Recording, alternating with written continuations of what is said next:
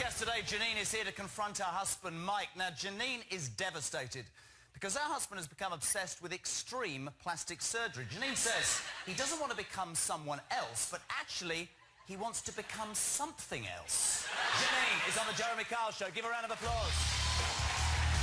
How are you? Really nice to meet you. Thank you very much indeed. You all right? Yeah. Sorry. I read this morning and I'm like, really? I know. How long have you been with this guy? I've been with him for like 6 years, and we met at church, and his cat Smudge died when we were going out. Sorry? His cat died. Smudge was his name. Let's just slow down a second, Okay, because No, you're fine. I'm 47. I find things difficult sometimes. They say he's become obsessed with plastic surgery. At that moment when you met him, was he talking about this at all? No. He wasn't talking about that. What's the cat got to do with plastic surgery? He's got surgery to make himself look more like the cat.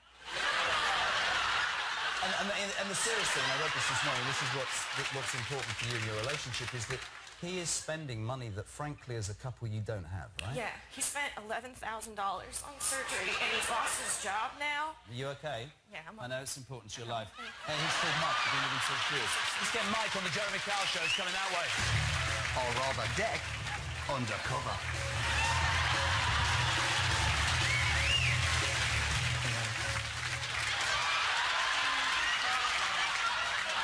No, not here. What was that? It's what we do at home.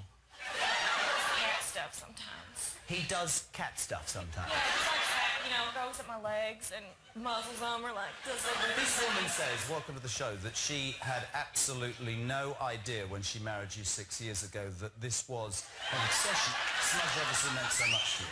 Smudge was the best friend I ever had growing up on the farm. And when my cat died, part of me died too. So that might sound a little bit weird to you guys, but underneath all this, I'm still the same guy. This is about you two. This isn't about me. Tell him how you feel.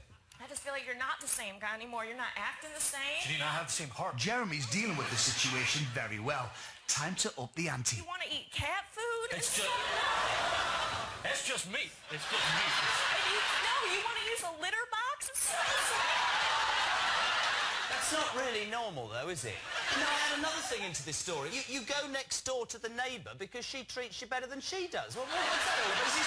That's where I get the cat food. She gives me the cat food next door. So people at home with the greatest respect are thinking, oh, right, OK, so he misses his cat, he's had plastic surgery, and he bopped round next door to the neighbour for a quickie. What's going on? It always sounds crazy because you don't understand. If you try and use a litter tray, then you'll understand.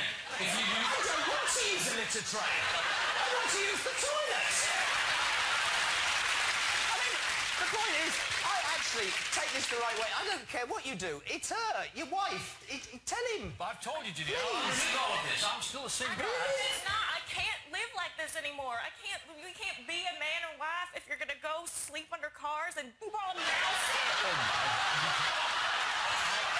You're going to get sick if you do things like that. you brought a mouse in? I regret that now.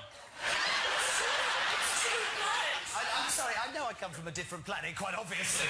I mean, you miss this cat so much, you've had plastic surgery. Anybody can see that. And is this something that you're going to continue doing or what? At the moment, I'm kind of happy with how I look and how I feel. You have the cat's ashes, apparently. Yeah, he takes him everywhere. He took him on our honeymoon. You have our pictures. You gotta let go. You gotta let go of him. I feel when I have Smudge's ashes with me, I feel like Smudge is still here and he's part of. But he's just a us. cat. Jeremy has completely fallen for the story. But how will he deal with the arrival of Smudge? Is that the cat's ashes? That's Smudge's urn. He brought him with him. And I need you to just... Right, this is seriously Smudge's ashes, right? Yeah.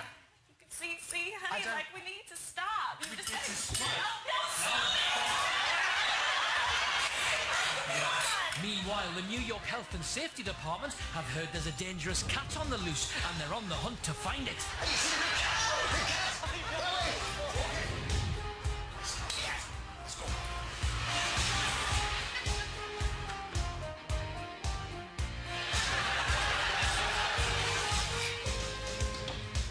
No, stop it.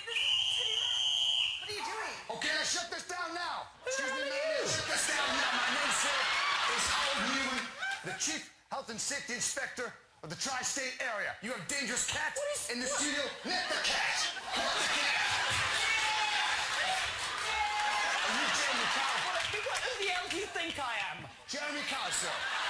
The studio is not a place for a big cat. Therefore, the studio... Quiet, sir! The studio now has to be shut down as decreed by the Safety and Health Act of 1970. In fact, you're going to have to face the charges on Ant and Decs Saturday Night Takeaway, Jeremy.